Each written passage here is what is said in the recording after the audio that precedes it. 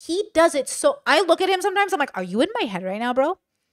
He will, he, he will say things sometimes. I'm like, that's what I said. That's what I said. And like, we'll sit there and I'm like, that's what I said, girl. That's what I said. And it feels really cool. So yeah, I don't have to mask around him, girl. I'm telling you right now, I'll mask for the bag, but I won't mask for a marriage. I will mask for the bag. I will not mask for a marriage. And I think a lot of people are asking to mask for their marriages, whatever that means, right? So to preface these 3 TikToks, basically it's women having the conversation around like healthy and unhealthy relationships and then settling. And since we talk about settling a lot on this channel, I thought we could talk about that today. I want to talk about why settling, in my opinion, isn't the ideal choice for Brittany, but could be the ideal choice for you. So I do believe in a form of healthy settling in a relationship. And then I have an opinion on unhealthy settling, which is what I think most people engage with. So if we know the history of marriage and cohabitation, we know love marriages and consent of both parties involved is a new phenomenon. And it certainly isn't even global at this point. I think we forget that because we're so used to our Tinder apps and OkCupid and being independent in some places around the world that we forget that this idea of even engaging in consensual relationships or consensual love or love-focused marriages is sort of a newer phenomenon. Here is your wake-up call. Someone who ruined your mental health or even negatively impacted it is not the love of your life. Somebody who impacted your mental health, okay, in a negative way is not the love of your life. So automatically, very strong statement. She's coming out the gate. I agree with this. I would love to know if you disagree with this, but I also think there's a lot of nuance involved in this. So from my perspective, my philosophy on love is that there is a group of X amount of people, let's say millions of people, that are high compatibility partners with you. They fit the expectation of your values and you guys have the same intimacy goals or values, right? So there's like va-va-voom is good and the resume is good, okay? And that creates like a high compatibility partner, which feels so magical. It feels like a soulmate. And maybe you can call it a soulmate. I don't mind what word you use. But for me, it feels like the chances of meeting those people on the planet take a lot of luck, but it's obviously possible. And then I would say outside of that, most people are engaging in what I call settling relationships, and they can either do it in a healthy way or an unhealthy way. And usually people who engage in settling relationships, meaning not high compatibility partnerships, let's say they're compatible 70% or less, are going to run into many more problems because they're not on the same page. They have a lot of gaps to fill and they don't see each other as clearly as somebody with more compatibility. So there's a lot of settling. There's a lot of feeling of like, this isn't exactly what I want or need, but it's better than nothing. Or I wish this person would change to be with me. I wish I could just get this person to see it from my perspective.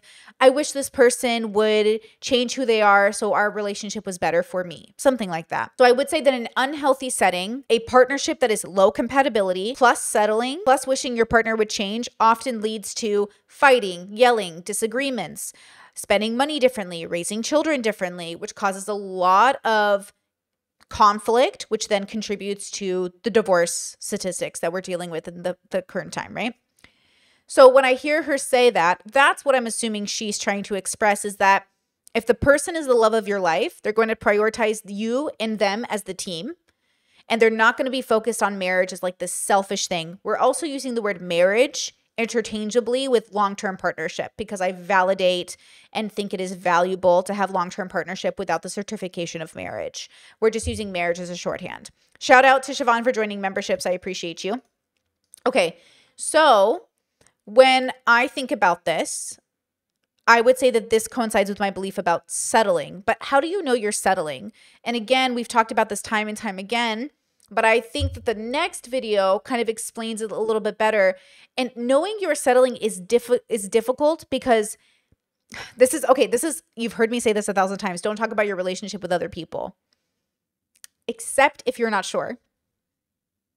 If you're sure this is the love of your life in an incredibly profound way, like high compatibility partner, then don't talk to people about your relationship. If you're dating somebody and you're low compatibility and things are rough and you're having a hard time, you got to talk to people about your relationship so they can tell you that's a red flag. I remember I had a girlfriend of mine who was in like a pretty long-term relationship, and we all thought it was going pretty fine. And after they broke up, which was a complete shock to all of us, like we didn't see it coming. I mean, I think even to her, it was kind of a shock. She started to tell us about the relationship, and all of us were like, oh my God, why didn't you tell us about your relationship? And she goes, well, I thought we're not supposed to talk about our relationships. I was like, okay, but you're not supposed to talk about your relationship with people when it's a healthy relationship because it's no one's business. But if it's an unhealthy relationship and you're feeling completely neglected and abused in the relationship, you got to talk to somebody about that. A therapist, a holy person, whatever your religion is, or a friend. You know, so when your relationship is unhealthy, reach out. When your relationship is healthy, but you're just having like, I don't know,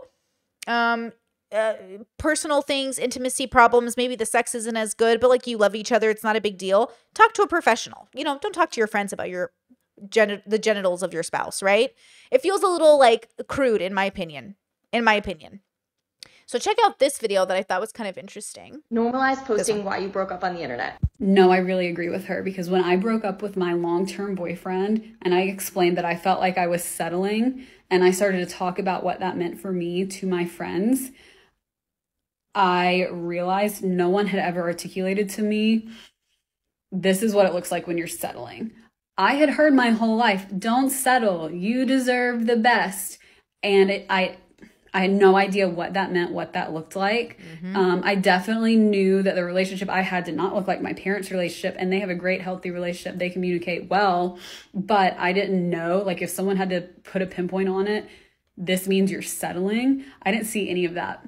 I had no idea. But as soon as I'm single and I'm talking about it to my older friends, to my divorced friends, like some divorced moms in the neighborhood, they were like, ooh, yeah. So let's talk about it.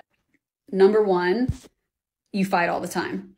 When people would say to me, oh, we barely ever fight, like I don't remember the last time we argued, I thought they were lying. What do I tell you? When I tell people like I don't fight with my partner, my parents never fought growing up, and people are like, that's a lie, that's a cope, you're lying. I've never seen my parents fight. I've never seen my parents turn on each other. Ever in 30 plus years of marriage, and some kid is always living with my parents. My parents have almost never had an empty nest because they have 10 kids, right? So someone's always at home with my parents. My parents work together. Like I don't see my parents turn on each other. They usually turn towards the problem, right? And so when I heard this, I was like, yeah, like don't fight with your partner. Like that's the love of your life. You're doing life with them. They're your teammate. Don't fight with your teammate, right? Disagreeing is different because you're open, you're curious. Like if we disagree on something, it's like, tell me more about that. Let's explore that. Like you're excited is different than like, who did I marry? Feeling like untrustworthy, looking at your partner like they're an alien. Have you ever heard about those marriages that are 20 years long and then you look at your partner and it's like, who is this person that I married? You know, if you're going to lose touch with the person you're doing life with, like you're not on the same team, right? So when people say, and they've asked me before, are you worried that your healthy relationship is going to like lose its spark? I think that's trauma-based. Data shows, like I've seen so many psychologists talk about this, that traumatized children look for this spark in relationships and pick fights with their partners to recreate the environment they were raised in as a way to feel loved because the attention is now on them. I remember when I was in my toxic relationships in my 20s, I'd be fighting with my partner and I'd be like, this isn't normal. I've never seen my parents do this. Why are we fighting? And he would say, this is normal. People fight all the time. And I'm like, this isn't how I was raised. I was like, we're that like trashy couple. We're the trashy couple that's yelling at 3 a.m. in the morning in the apartment building. We're trash. Like this is trashy behavior. And he was like, it's normal. And I was like, I don't want this to be my normal. I wasn't raised like this. And I asked myself, how did I get to such a place where I was allowing a man to yell at me, or I was yelling at my partner? Where did I come to this place in my life, right? Well, I was unhealthy. I was like suffering. So I got therapy, dumped that boyfriend, moved on with my life eventually. It was messy, on again, off again. Oof, let me tell you. Moved on from that, okay, and officially ended up, where I am now, which is like happily married in the right relationship. But I realized that for me, when I said like I don't fight, like I've never seen my parents fight, this was the truth. So when people doubt it, it's like this girl. It's weird to think like you guys never fight. Like my partner and I do not fight. We've been together now a year, basically. Well, we've been together a year, but like marriage almost a year now, officially. Okay. August is going to be our 1-year anniversary for marriage. Let's say that. My parents, my siblings are used to me complaining about my partners within a year. I'm usually like complaining, this isn't right, I don't feel good about this, something's wrong. The fact that we've been together basically like almost 2 years and I haven't said one bad thing about my partner is such a relief to my family because they're like, okay, she's chilling. Because I was 3 years single. And you can understand from a family that's used to you having like bad partnerships, they're waiting to see if you've like outgrown that part of yourself. And it's a relief to myself and to them that I didn't repeat a pattern, you know? And I think that's what being like healthy versus unhealthy is. Being healthy is breaking the pattern. And I broke that pattern. Now I broke it before I met him, which was key because I knew I had done it, but I didn't have the proof because I hadn't been in a relationship, but I'd gone on lots of dates. And so when I finally like chose this person and he chose me and we created this union together, it was so clear that I had broken that pattern of choosing the wrong partners, which was really cool. But more than that, I told myself I wasn't going to settle and I didn't. And I think that was what was key for me personally, okay? So I'm not sure how it's going to work for other people. Now that's the unhealthy side. I think there's a healthy side to settling. We'll get to that in a moment. But right now I want to talk about the unhealthy part of settling, which is settling feels like everybody fights, right? Yeah, I feel alone in my relationship, but that's normal, right? Yeah, like sometimes he makes me feel like less about myself, or sometimes she belittles me, or sometimes she tells her friends stuff about me that I really wish she wouldn't say to her friends. But, you know, it's like her right to tell people about our relationship, I guess. Settling is feeling like your partner and you, in my opinion, aren't a team. It feels like you guys are living two separate lives and you almost have to respect them as being a different person, but at the same time, at the expense of yourself. So in my mind, settling is not going to be good if you do it in an unhealthy way. Again, we'll get to the healthy version of settling, but we're not there yet. I thought you fought in every relationship. I thought that was normal. It's not. When you are compatible with someone, you will barely ever fight. And when you disagree over something with someone that you're compatible with, it's a totally different type of disagreement because there's no resentment anywhere. Yep. Like you truly are doing your best to see where that other person is coming from. You're not already annoyed at him because he has nagged you and picked at you and there's no underlying resentment. Seriously, you don't argue. That's so key here. That is so key for me. If my partner and I are having a disagreement on something, like usually it's something like it's not a big deal, right? We don't really have disagreements on a lot. But let's say it's something like what kind of dishware should we buy? It's going to be something like that, right? Like what kind of dishware should we buy? We'll have a disagreement and we'll explain why you want that kind of cutting board because I don't get it. Why are we getting that kind of cutting board?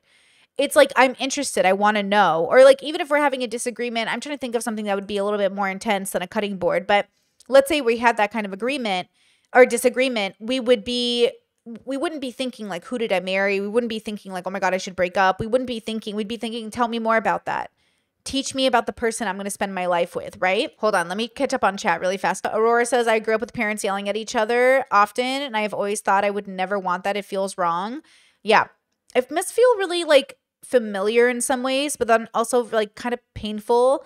And again, I don't know about you, but when I read romance stories as, growing up, they didn't involve yelling or cheating or hitting their partners, Halo who? I don't know how to say your name. I'm so sorry. Brittany, I have followed your courtship advice a little over a year ago. Now I'm about to close the gap and move to the UK in 2 weeks to be with my fiance. Congratulations. Have the best, smoothest wedding ever. Lysandra says healthy version of settling sounds like a cope right now. So I'm looking forward to this, knowing it will be a never for me healthy version of settling. I've really thought about what is a healthy version of settling. So we'll get there. I've really thought about this, guys, because we talk about settling a lot. Chrissy says, your earrings are so pretty, Britt. I'm behind, but I'm so excited to break the pattern of toxic relationships myself. Even if I end up settling, don't want the fighting in my life anymore. Amen. Amen. And thank you so much. It was like they're very space themed. I haven't worn them in a while. So I was like, let's do this. Colleen says, when my husband and I disagree, it leads to a lot of questions, not fighting. Yeah. Curiosity, questions, examination, exploration. Oh, I get so excited, Kesha says, people tell me my fiance tell me and my fiance all the time, we don't have a real relationship because we never argue or fight and are healthy. Watch out for that. I'm serious. People will tell you, oh, like this is my, your relationship. Like, have you guys even had a relationship if you haven't fought? And I'm like, no, intimacy grows by going through hardships together and seeing how you react. Like, I'm going to be real with you. My partner and I going through my diagnosis process together, my partner and I going through immigration together, that was stressful. And not only did we not fight, but we always tried to comfort each other through the stress. So I feel like relationships test themselves by how stressful the environment is and then how you two handle it. My mom gave me that advice. My mom and dad told me that the real test in a relationship is not how you fight, it's how you fight the world. Don't fight each other, fight the world. And I feel like my partner and I had two really big tests in our relationship. Right away, I was sick, so we had to work with that. And two, we had to deal with immigration, and we were so stressed, and yet all we did was comfort each other. We were there, we listened, and even when we were like getting overstimulated, we never like took it out on each other, And I think that is such a I really listened to my parents when they said that. And it was true. It showed up in that way for my relationship, Okay, let's keep going. Number 2 is I felt like my boyfriend would have changed me if he could. That's not normal. He thought I wore too much pink. He wanted me to wear more black clothing. He didn't like my personality. In the car on the way to an event, he would say, don't talk about this. Don't talk too much. On the way home from an event, he would say all the things I did wrong. It really felt like he loved me, but he did not like me. Oof. Number 3. Oof. Girl, I'm so glad she's sharing this because this is real. When you're in a toxic relationship, you will have moments like this and you'll be like, who am I dating? What am I doing with my life? Why do I feel bad? Why do I want to avoid my partner? I've been there. My 20s was crazy, bros. Like, I'm going to be real with you. I really hope you understand that out of all the people in the world that could never judge you for being in a toxic relationship, it's me, because I've been there. And I was toxic enough to be in those relationships. I really hold a lot of responsibility in picking those partners and also not recognizing in so many ways that like when I'm like, I really don't want this. Like love isn't enough. I really think love isn't enough. I really think you have to have high compatibility. And yeah, like I've had a lot of those conversations with my ex-partners where it was like, why do you talk like that? Why do you dress like that? Why do you look like that?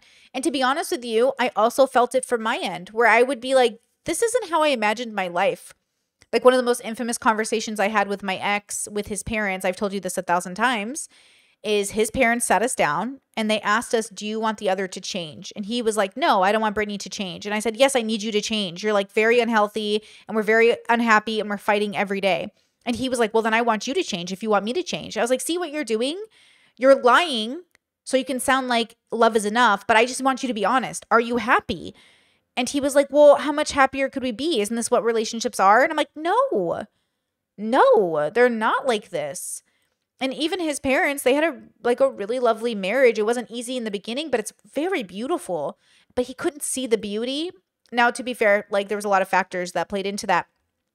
So ultimately, there was almost like this thing where we were taught growing up, which was to lie and pretend things weren't bothering you, to lie on the first date and say you're better than you are, to keep things from your partner so they don't feel like they can't rely on you. And I just went for radical honesty. So the way that I changed dating for myself as well is I went for radical honesty. On the first date, I talked about finances, medical history. I talked about, future stuff. What do you want for kids? And yeah, it was overwhelming for some people. And some people gave me feedback and said, your first dates feel like an interview.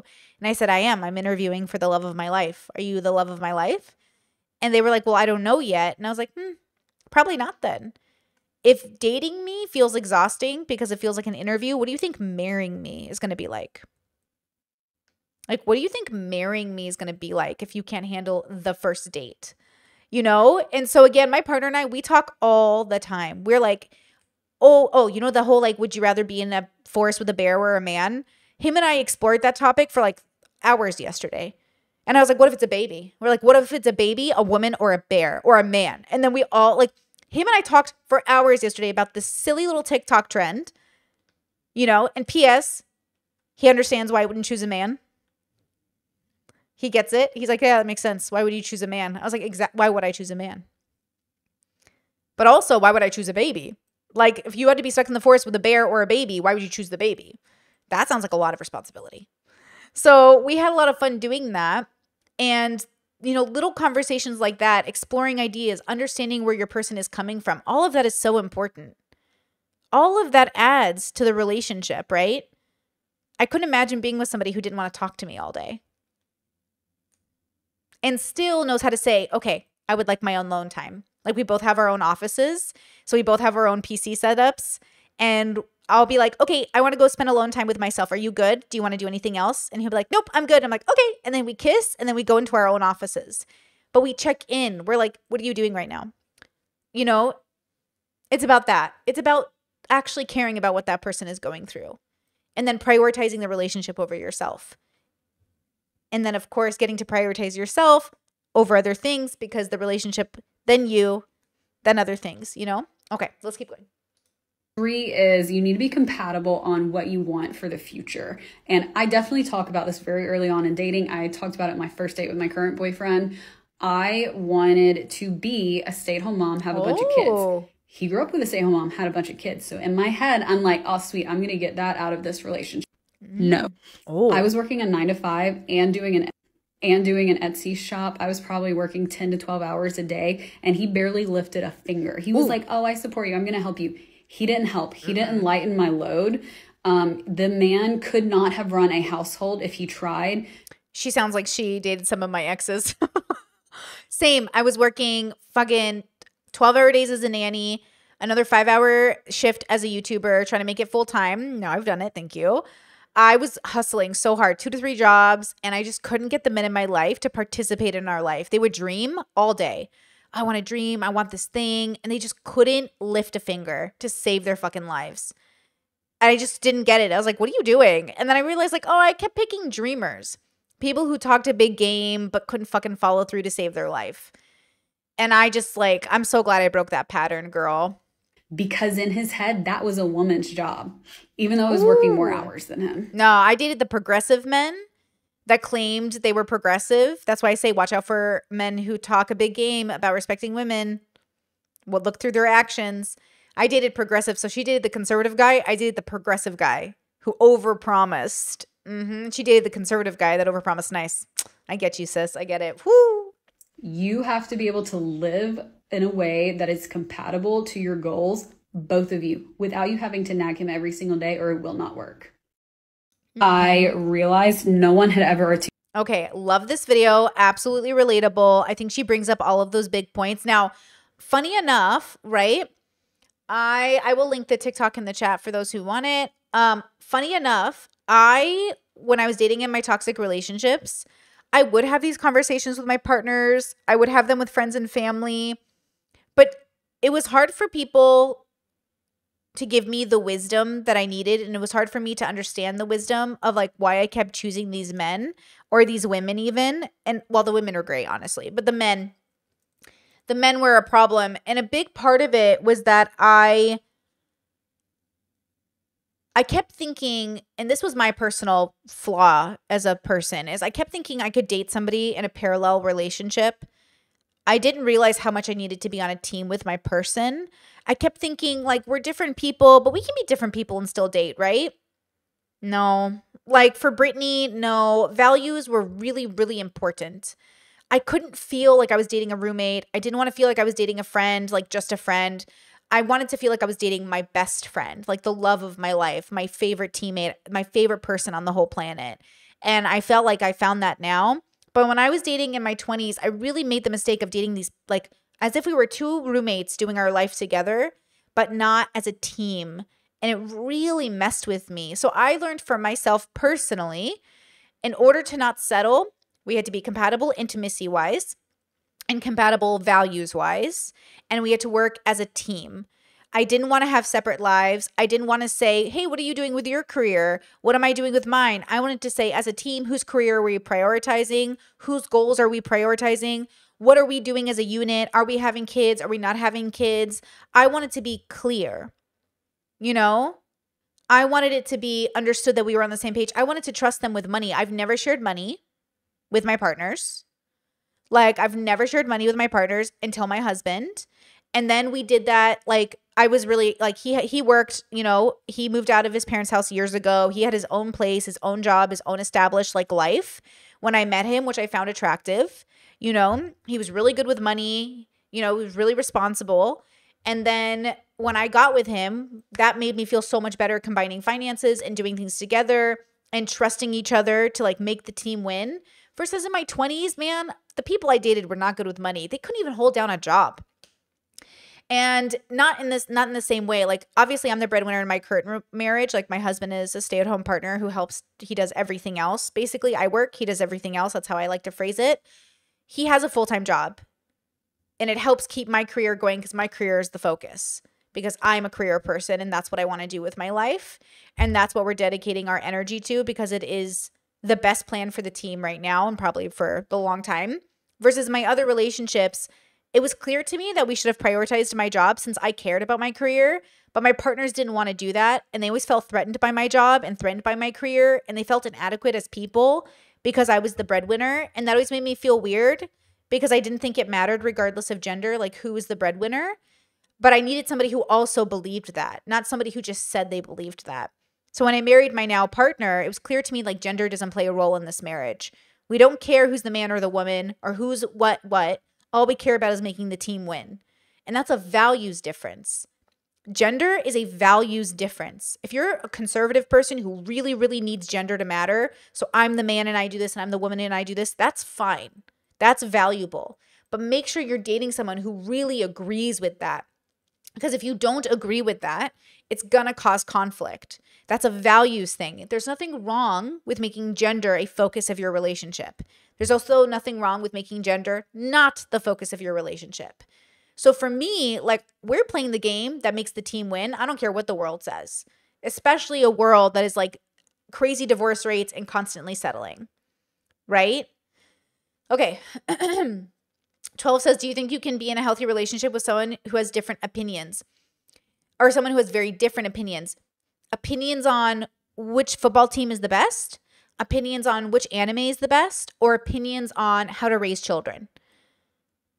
I'm not convinced you can be in a very healthy relationship with somebody who does not share your core values. And I think that's what's so scary. There's this episode of Blackish that's really funny where the main couple, they're having a conversation about their kids having sex. And the dad is celebrating the boy for having sex. And the mom is like, why are we celebrating our teenage son having sex? Like, what are we doing? And he goes, well, he's, just getting it in, da-da.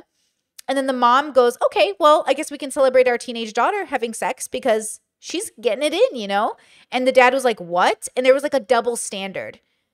And it's interesting. Of course, that show is like every sitcom. It shows you family dynamics in the most like simplified way, but it shows you it in the moment. I'm more of a person who talks about it prior. Like, okay, we have kids.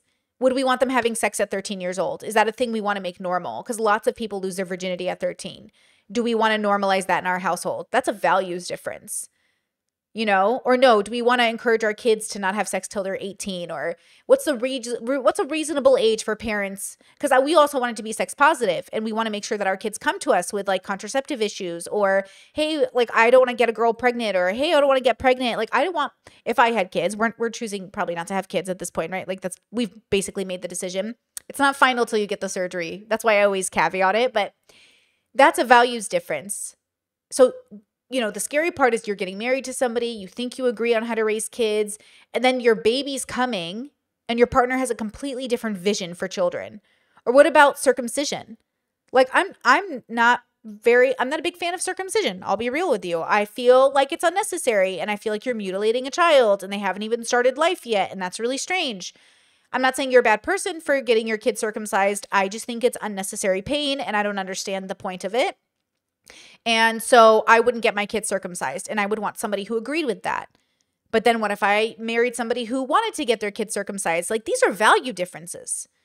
So do I think you can have a healthy relationship with very big value differences? No. With very different opinions?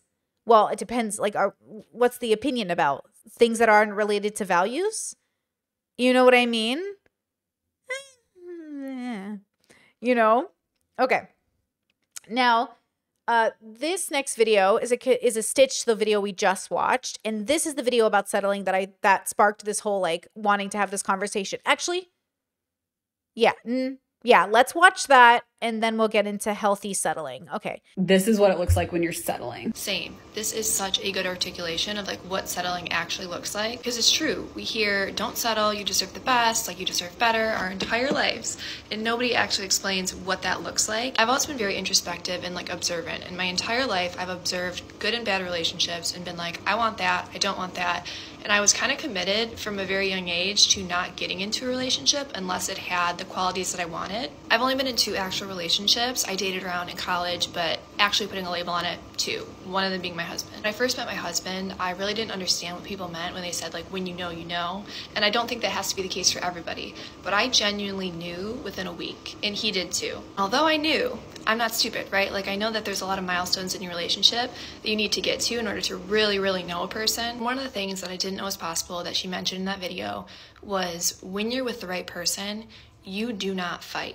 Like you genuinely do not fight. Like you might have disagreements, but you're always going to just want to talk it through and hear the other person's perspective because you genuinely care about that person. Like you're not coming at it from a point of like discontent or hostility or anything like that. You're coming at it from like, I just really want to understand your perspective so that we can like move through this together. I've been with my husband now for almost a decade, and to this day, I truly cannot relate when people say like, oh, we fight all the time, or I'll hear people fighting in public or wherever I'm at. We just don't fight. Like we genuinely don't. We get along and we really just like each other. Like that's the thing. Like she mentions. Yeah, I really like my partner. I really like him. And he really likes me. Like we really, really, really like each other. And the last thing we would ever do to one another is hurt each other. Like I don't usually try to hurt the people I like. But more than that, the number one person I'm going to go out of my way to not hurt is my partner, the love of my life. Now, to be fair, I do think when you really, really, really, really understand someone and you really, really see them, you are less likely to hurt them. You know what I mean? Like sometimes I'll have people, you know, people are always talking about their relationships, right? And some people will talk about their relationships and talk about how like they're on again and off again. There's a lot of like, oh, I don't trust this person. Like, oh, he liked an Instagram photo, or, oh, my partner cheated on me, but they were really going through something. And I've had people in my life, and it's very confusing whether you're like friends or family or coworkers. The amount of coworkers that have cried to me about their relationships. He cheated again. I don't know what to do. He cheated again. And I'm like, girl, and I get it. I've been cheated on and I tried to make that work. And, you know, we tried to do everything we could, and it doesn't work. It's not, the love of your life doesn't cheat on you. The love of your life doesn't abuse you. The love of your life doesn't do these things. Now, I think people think because they were traumatized, and there's so much, like we have to watch a whole video series on the data about abuse cycles, you know, and that's more mental health. Maybe I can get Dr. Kirkhonda on and we can talk about it. But, you know, growing up expecting a certain kind of love will allow you to tolerate bad behavior in partners as like but look how wonderful our relationship is that it made it through all of these horrible times. Yeah, that's a theory you can have, but I think it's unhealthy settling. I think it's like a codependency, like an illusion of romance. You're looking at this person that's hurt you so much and you're thinking, but look at all the ways they've also made my life beautiful. And that's a choice you can make, but that's not what I'm doing with my partner. And not to compare our relationships, but I would argue, if you're asking me, only if you're asking me, that I think we are a example of high compatibility partners who are in a healthy situation and are working as a team. That's our category of relationship dynamics. So that's why cheating to us is abusive. It's why hitting each other is abusive. It's why lying to each other is abusive. Because in our minds, we're working at complete honesty and transparency, and we're working on a relationship that we've consented to, which is to work as a team. And so that, like, if you betray that trust and you rock the foundation of this marriage, like, I don't know how we would be able to rebuild that. And we probably won't, which is what the Gottmans were saying when we watched them a few weeks back. It is very hard to rebuild a relationship on shaky foundation when the trust has been broken. And that would be devastating to me. If we've worked this hard to make this relationship so beautiful, only for one of us to be so dumb. Like, how could we ever do that to one another without it being so targeted and malicious? And then at that point, don't stay with that person, Habibi. Don't stay with a person that's willing to cheat on you and lie to you. But also, I think if you have certain levels of dysfunction, they are more likely to cohabitate and then codependent like date. And so they are more likely to end up together and kind of justify it. Have you ever seen those relationships where it's like, he left me for a girl he was sleeping with, like he was cheating on me. And then the girl marries that guy and goes, I got the guy, I won the prize. Or maybe it's reverse gender roles. And then they get divorced. They've done studies that if you cheat, the next partner you're going to be with, you're probably going to cheat on them to some extent. Or there's variations of like kind of cognitive dissonance, lying to yourself and telling yourself certain things. Now, this isn't to say that you can't make your toxic relationship healthy. Obviously, I don't know how to do that. That's a therapy thing. That's a counseling thing. But I would say that ultimately, if you're starting from scratch and you notice you're being mistreated, you know what I mean? You maybe want to change course. And this comes down to like, do you even like your partner? You know how many people I read about who are like, I just don't like my partner. I'm like, you don't like them? Like, they don't like their partner. That's devastating to me. Okay, let's keep going. That in the video too. You know when someone doesn't like you. Like, they might love you, but you know when they don't like you. You should never be questioning that in a relationship with anybody, really. And then the moving in thing. Like, we didn't move in together until like 6 years into our relationship. And I heard from everybody like, oh, like you really know, like when you move in together, like that's when you'll know because everybody's true colors shine. Like that's when you get in the most fights. That's when things get really hard. And I kid you not, from day one until now, it has been the most fun experience of my life. If you're with the right person, I genuinely believe it's like having a sleepover with your best friend like every single day. We just laugh, we have fun together. Same. It feels like the best thing ever. You know what I mean? Like the best thing ever. It's so fun. It feels like a girl sleepover every day. And I'm loving it. Like literally, it's so great. Like I'm not gonna lie. It's so fun. But we like each other a lot. Like we really like each other, which I think is kind of the point. We accomplish and tackle things together, which is like amazing because I was used to doing it always just as a singular unit. And it's just fun. Like I just have so much fun. And I do think that it's really important, like if you're questioning things and if you're not having fun living with this person, just being around this person like quite a bit throughout your week, that's probably a big sign that you might be settling. I don't think it's the case for everyone, but I do think it's the case for a lot of people that say marriage is hard, that they're not with the right person. Marriage isn't hard. Life is hard. Marriage is not hard. It's the easiest, best thing you'll ever do, but life is hard. And so that's when the marriage is tested, when life is tested. When you don't, like, I remember my mom tells this story. I think she had 7 kids at the time. And my dad was starting his business and it was like getting off the ground, or maybe he was just about to start his business. No, he must have already started the business at the time. I can't remember. The details are fuzzy, but for some reason we were staying with my grandparents. I don't remember why, but we were temporarily staying with our grandparents in between like rentals. I don't remember why, but it was fun. And I remember liking the experience. Though that's my mom's side. So my grandma, God rest her soul, was in the hospital because she had Alzheimer's and my grandpa was there. Anyways, when we were there, I remember the whole house flooded. And my mom tells this story with so much laughter. She goes, oh my gosh, we were so stressed. She goes, we had no money. I was staying with my dad. Everything was so stressed. We were all sleeping in one bed together. We were having all of these problems like life was, not us in the marriage. But all I remember is laughing so much with your father. I just remember laughing and making it a game with the kids and all of these things. You know what I mean? And so I think there's something about that where they talk about the most stressful time in their life and they talk about how much there was like laughter, minus the time they had to deal with me as a teenager. That was less laughter, less laughter. But like when we were kids and life was kind of hard, they found a way. I remember in the 2008 crash, the 2007 to the 2008 crash, my dad was out of work for like 3 years. It was insane.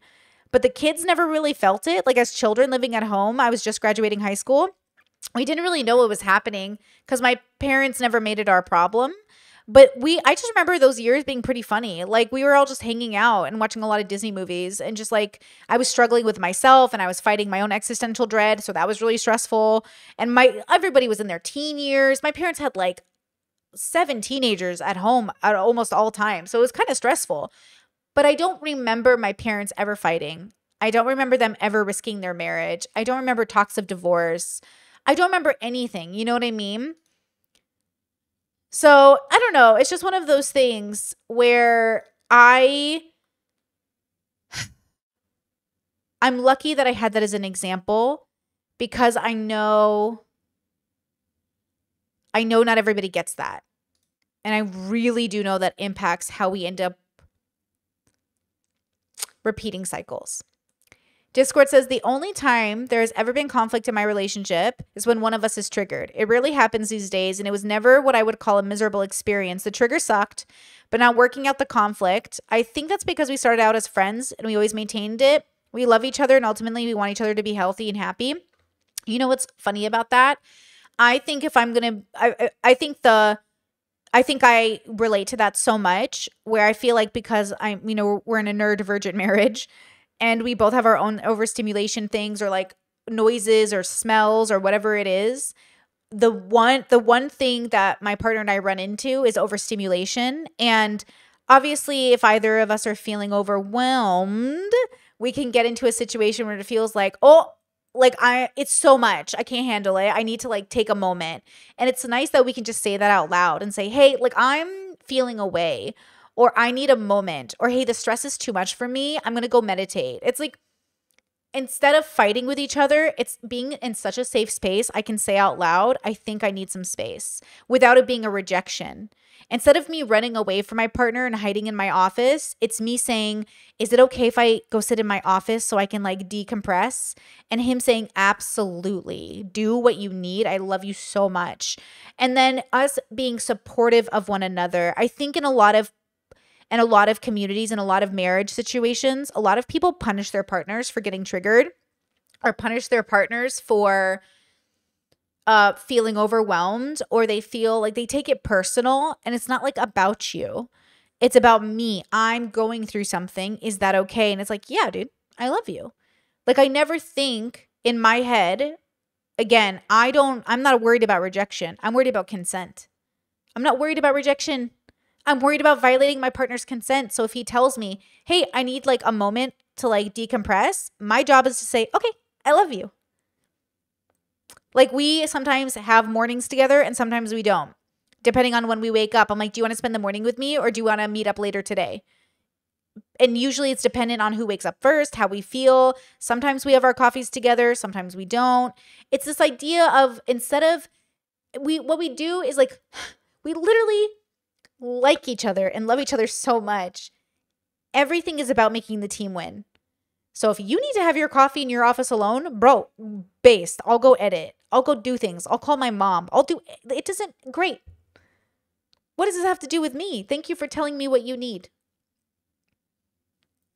How, you know what I mean? And same, if I was like, actually, could you have breakfast with me? I'd appreciate it. We'll negotiate. I'll have breakfast with you now, but I want 2 hours alone in the office. Deal. And by the way, we have open door policies. So like, we walk into each other's offices all the time, like 20 times a day. More. A lot more, actually.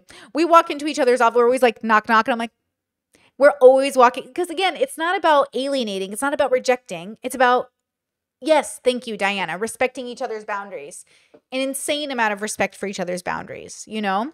And then, of course, we try to make each other's day better. So, you know, maybe I'll notice like, oh, you know, we haven't eaten in a bit. I'll make food. Or maybe he'll notice, she hasn't eaten in a bit. We'll make food. Like, we think about each other. I don't know if I've had enough water today. I should go ask him if he had enough water today. You know, stuff like that. It's like, I don't know if we had enough like food, because both of us have time, space stuff. So like, we just forget, you know? Yes, Hannah says we have a safe word for when we are getting overstimulated and need some grace. Same. We have a safe word, like we're like, yellow, overstimulated, yellow, I'm really hungry. Can we please stop this conversation so I can like eat? Or yellow, I really need to pee. Can like I pee really fast and then you can finish that thought? Or, you know, stuff like that. Or yellow, I really need to say this before I forget it. Can I say it really fast? Everything. It's like saying, I respect you. I'm not meaning to interrupt you, but hey, I need to tell you what's going on. It's really great. SB says he's never walked in on your stream though. Not yet. Hopefully he doesn't, because he will be on camera if he did, you know. B says people who get triggered by other people being triggered are unfortunately really hard to be around. Now, the good news is that if you noticed yourself getting triggered by someone else's trigger, that's a good indication that you can work on something yourself. And that way you guys can end up creating like a cohesive sort of environment. I also have a theory that your triggers have to be complementary to each other to an extent. Like your bad has to be complementary to their bad, meaning like if you're still working on something, it has to be something that doesn't end up becoming like triggering to your partner, which can be difficult. And I think you can work through that. But the place you want to be in a healthy relationship is one where their triggers don't trigger you. Even though sometimes they might get overstimulated and need some space, it would be better if that wasn't happening, obviously, because you don't want to create a cycle of like perpetual triggering, right? And I'm assuming we need like medical triggering in that sense, you know? Okay, let's continue. And I think it's really important to figure that out quickly. The circumstances around my relationship have been hard, right? Like we did long distance for 5 years and that was extremely, extremely tough. And then there's been other things, right? Because you just go through things individually and collectively and as families and just, you know, everything happens. Life is life. But my relationship itself has never been hard. It has been the biggest joy of my life and the biggest blessing in my life. And we articulate that to each other literally every single day. And I think that's extremely important as well. And I know I've mentioned that on this page before when I've talked about my relationship, but I think that gratitude and expressing gratitude to the other person every single day is like the biggest connection point you can have. It never gets old. I 1000% couldn't agree more. 1000%. My whole family practices gratitude. I've always seen my parents compliment each other and praise each other like in a like a real way, like pick something that's authentic. And, you know, I try to do that. My partner and I are always like thanking each other, like saying, I love you. We're always reminding each other like you're doing great today. And I'm not going to take it for granted. So even if I said it yesterday, today is a brand new day and I want to say it again today. And I think that's kind of key is every single day is a brand new day to show love. So it doesn't matter how much love I showed you yesterday. Today is restarting the love meter. Does that make sense? So there's this like concept in toxic relationships where it's like, I already kissed you yesterday. I already loved you yesterday. I already did this yesterday. Yeah, but today's today. And so my partner and I kind of like wake up every day. And maybe this is because we're neurodivergent. Maybe it's because I'm chronically ill, where I do have to ask myself, what energy do I have today? What can I get done today? But like I look at today as a new opportunity to like kiss him 100 times and hug him and touch him and be with him. And every day is a new reset of time. So it kind of feels like every day, I don't know, like it's just like every day is a brand new day to be in love again. It almost like resets the whole thing. I can't get tired of him because every day is like a new day to celebrate that love, you know? Chrissy says for people like me who grew up with toxicity, you were talking about how your parents went through hardships and they didn't fight is a bubble pop on its own. Might be another reason people think it's normal to fight. Exactly. Thank you. Guardian Angel says your eyes are so in love. God bless. Thank you. I know. Every time I talk to my mom, she's like, wow. And even my mother-in-law, she goes, ugh, you guys are so in love. And I'm like, I know. We see our in-laws. I see my in-laws like once a month. And they're always just like, oh, it's so nice. You're so in love still. And I'm like, yeah, well, you know. What can I say? Okay. What can I say?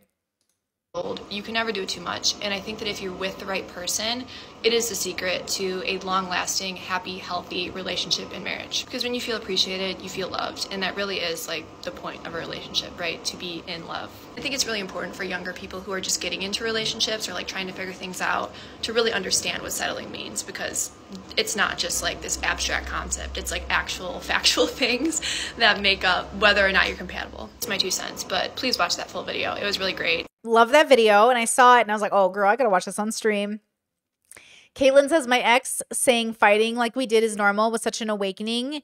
It took so much time, but I just knew my heart, it wasn't right. Same girl.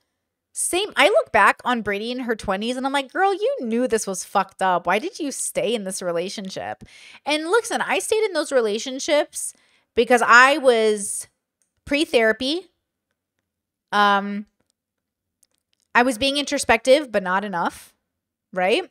I wasn't asking myself why enough, you know? And I wasn't I wasn't somebody with a consistent, like I didn't have my values really solidified, and I was still trying to figure them out. Because remember, I came from religion. And so I was given a set of values, and then I left religion, and I was interested in philosophy and politics and introspection. And I was going on this journey where I eventually had to form my own values. And if you've gone through the atheistic journey, you know that's really, really difficult. I don't believe in objective morality either, so it's even more difficult, which is like to say, why are these my values? And why am I asking a partner to also share them? Right? Why am I asking that of a person? Especially since they're not objective. But what they become is sort of objective to your consciousness. They become sort of true to your heart. This is something that is true to my heart. And it reflects a very healthy version of me. And I'm not saying they're objective like for other people, but for me, when I think about my values, I think about how much they feel like they represent the goodness inside of me. And so they become my values. They make me a better person. When I stick to them, I'm better to people around me. But mostly, like I'm the best version of myself when I adhere to these values that I feel like come from a deep, deep part of my consciousness. And at the same time, like they're still not objective, right?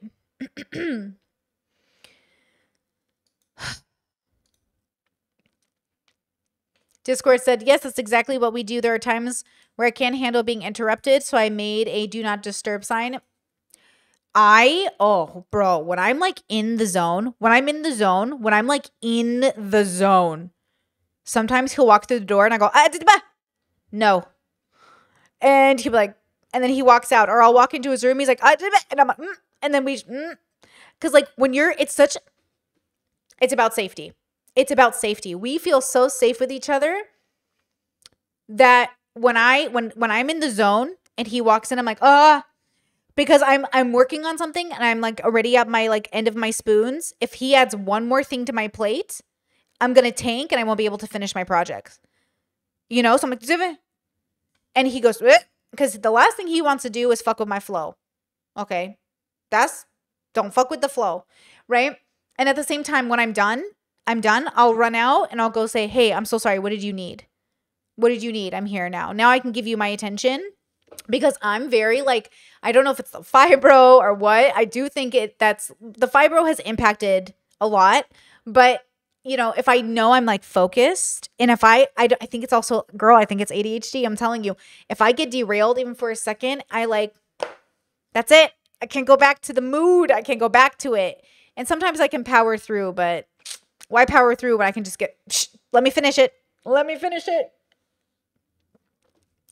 Let's go. B says, Britt, you just verbalized something I've been trying to discuss in therapy. I love you. Let's fucking go. Good. I'm glad. I'm so glad. You know? Kesha says, I feel like people want validation that their toxic relationship isn't actually toxic, so they project onto healthy couples and try to bring them down. 100%. 100%. Yeah, I do think that's my lived experience. I think I've had so many instances where, well, not really. To be honest with you, it's really just like, it's not that many, but it's enough. You know, enough people who have been like, they'll say something like where they need you to like validate their relationship. Like, my relationship is just as valid as yours. All relationships are just as valid. But when I talk about the relationship I have, I'm obviously doing something different than all these people that are settling. Obviously, my relationship is different. You know what I mean? Like, I'm obviously doing a different category of relationship. I think it's healthy. Now, there are different ways to do healthy. Okay, ready? We're going to talk about healthy settling. Okay?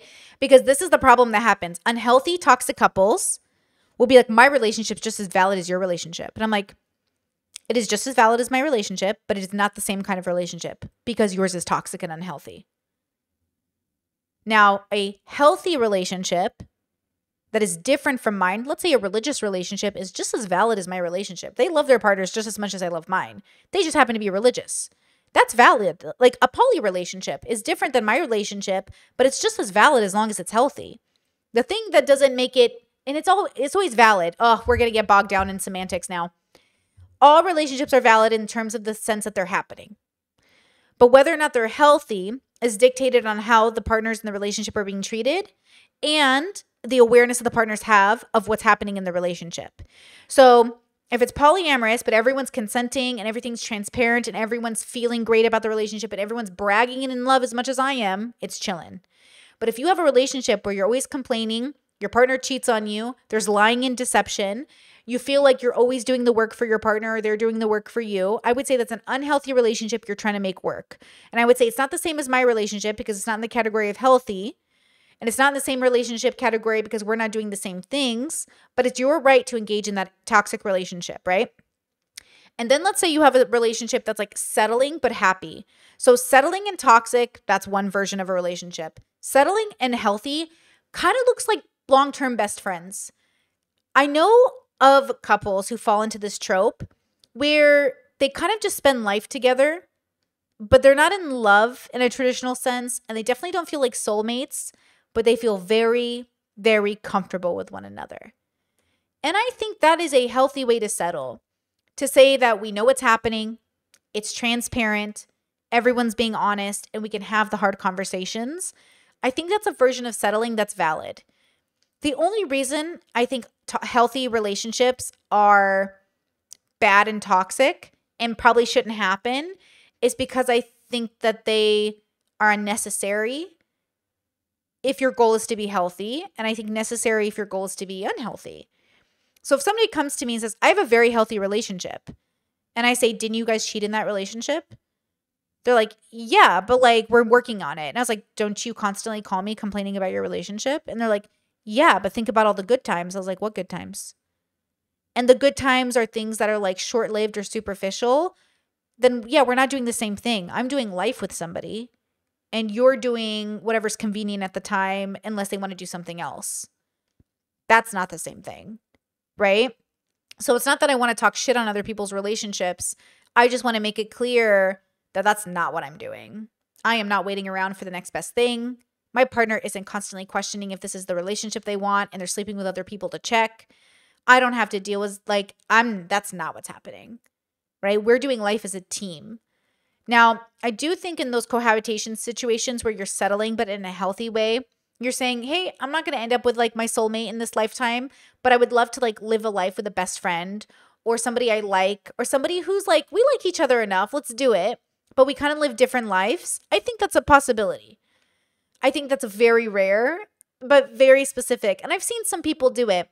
I think of a couple I know who reached their 70s together and they kind of settled, but they really enjoyed each other's company and they were best friends. And honestly, bro, even the way they fought was kind of funny because they fought, but they fought because they weren't soulmates. They fought because they were best friends.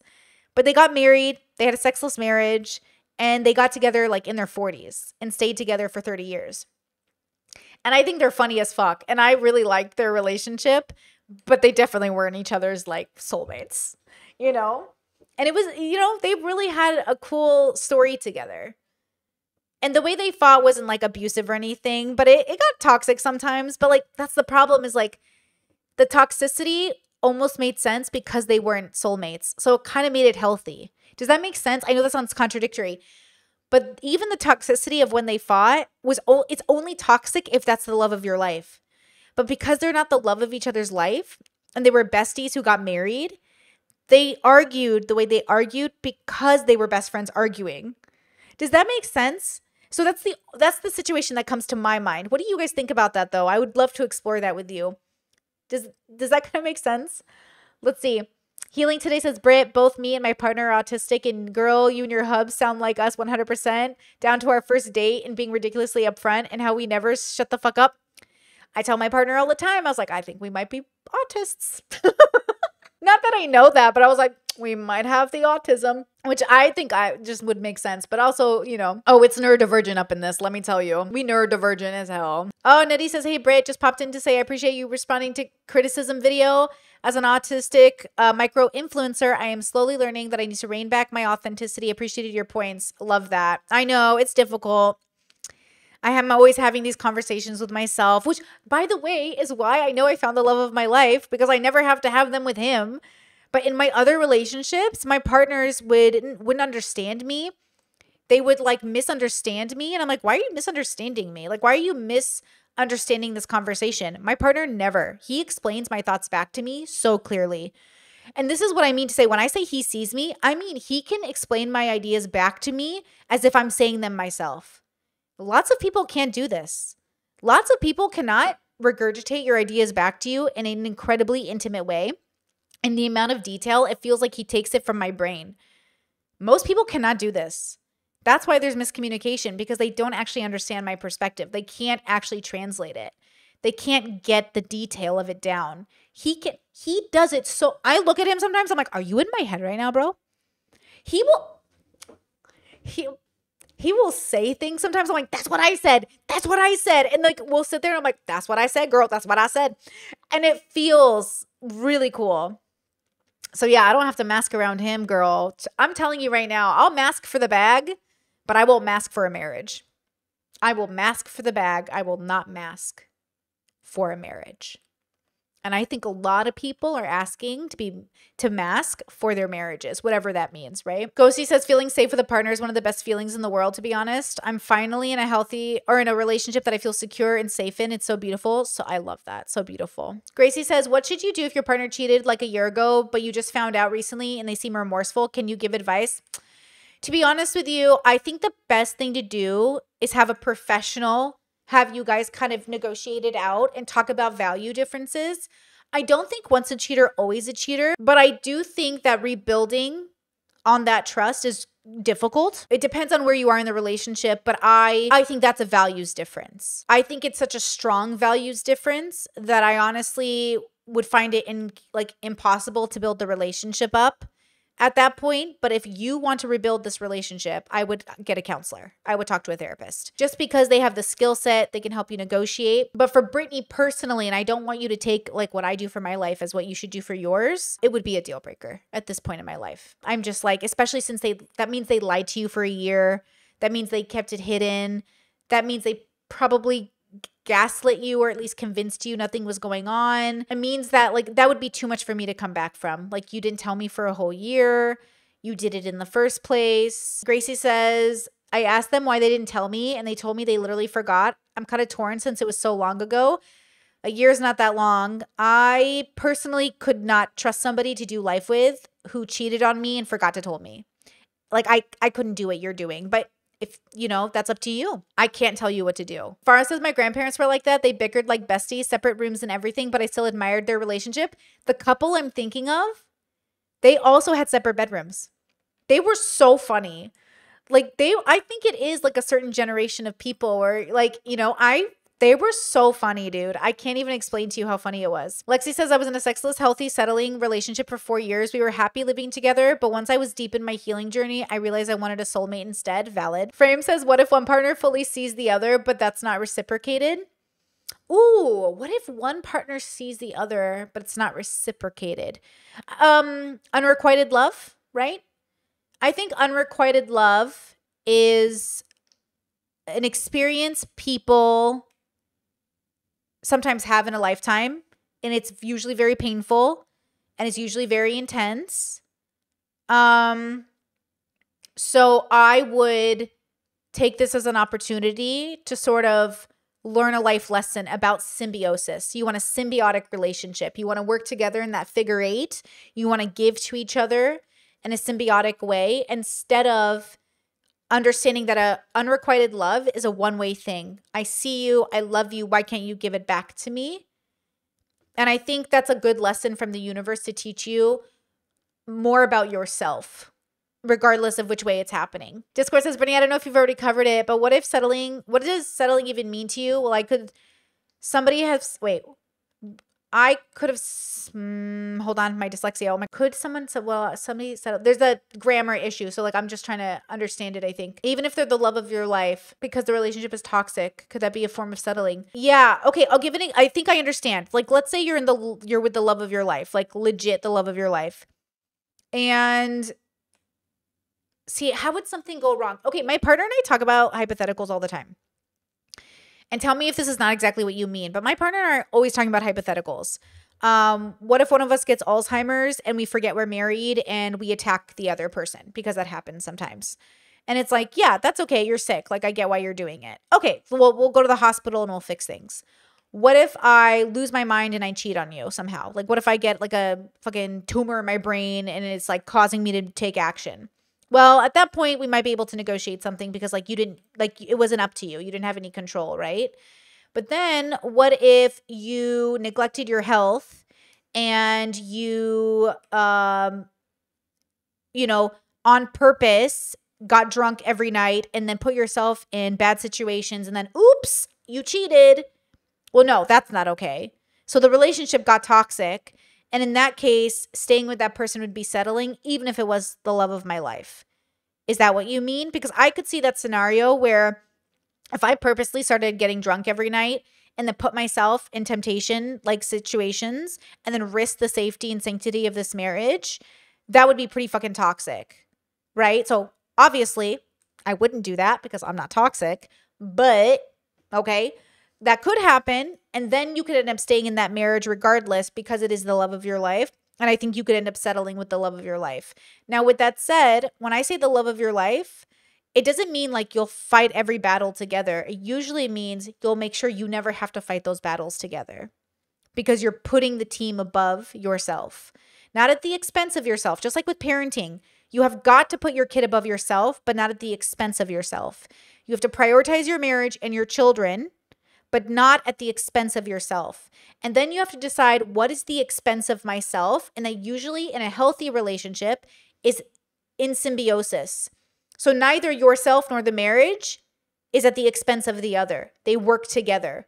The happier the marriage, the happier you are. The happier you are, the happier the marriage, right? Same with parenting, though that's a little bit more of a conflict because the kid eventually grows up and becomes their own, consciousness. But the idea is that when it's healthy, everything that works for you works for the marriage. You would never pick something for yourself at the expense of the marriage. And I think that's what people do in unhealthy situations. They come to a fork in the road and they pick something that's for them at the expense of the relationship.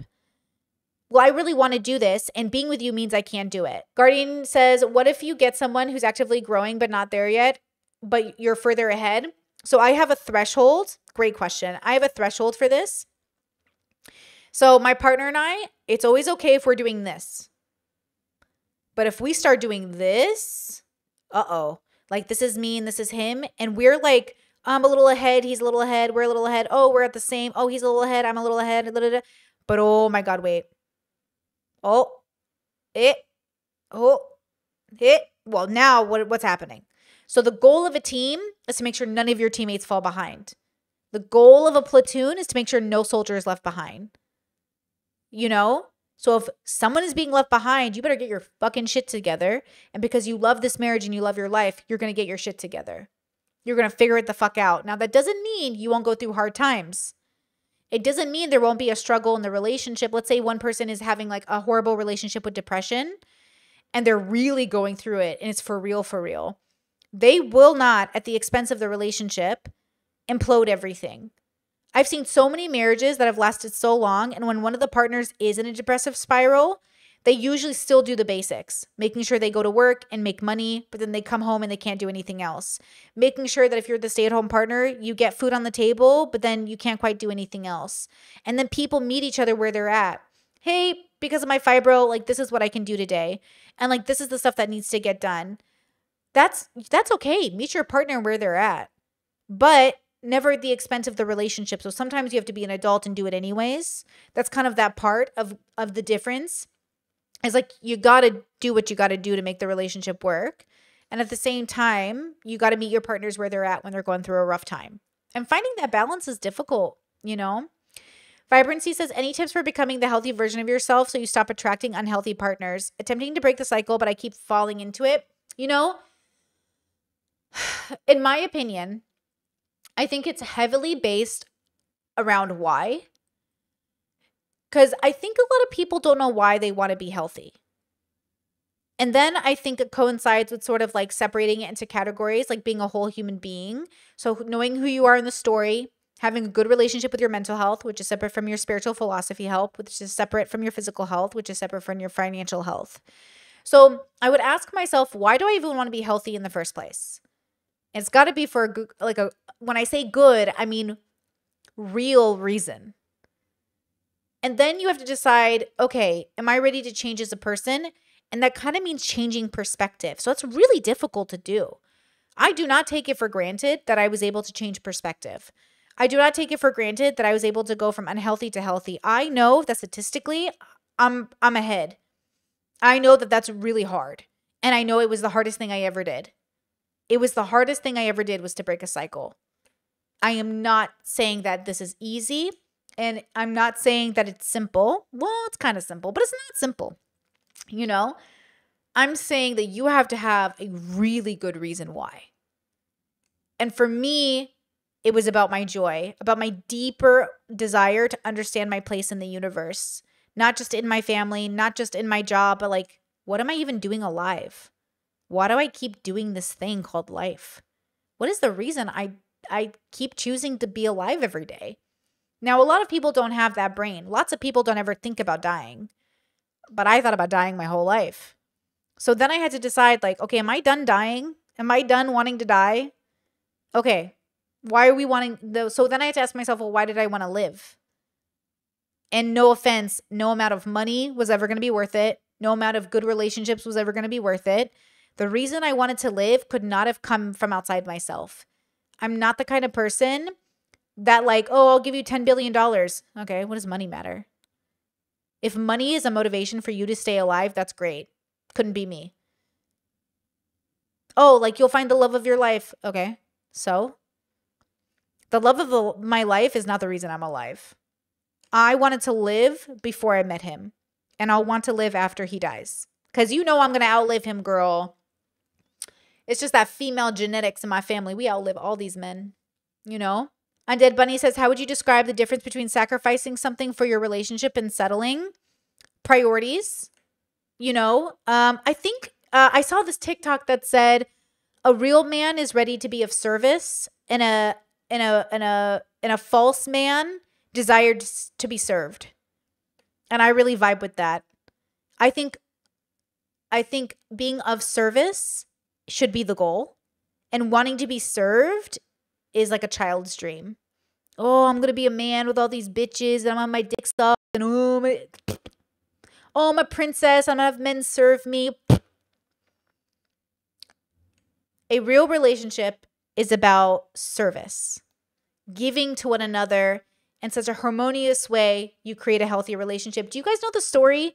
I learned it through Mickey Mouse, though they tell the story many times growing up, about the man and the wife, where the wife wants to get her husband a Christmas gift, but they don't have enough money, so she cuts her hair to buy him like a bow tie or something. And then he sells his suit, I think, to get her a brush for her hair. And the idea is they sell the possessions that are most close to them for their partner, and their partner did the same for them. So when they exchanged the gifts at the end, it was like, look at what, like, that's the kind of like service I mean. I mean, to do something so great for your partner. And of course, that's a kid's story. I don't remember the original story, but I remember learning about it through Mickey Mouse. It's like you're thinking about your partner. You're not selfishly thinking like about you. You're not just thinking about yourself. You think about your partner and yourself. You're a team. So when I think about the difference between sacrificing something for your relationship and settling, I think of the sacrifice feeling like not the sacrifice. I don't feel like I sacrifice in this marriage because everything I do for the team is the right decision. I don't think I'm settling because everything I want is everything that I have. I don't want for anything. There's no gap that needs to be filled.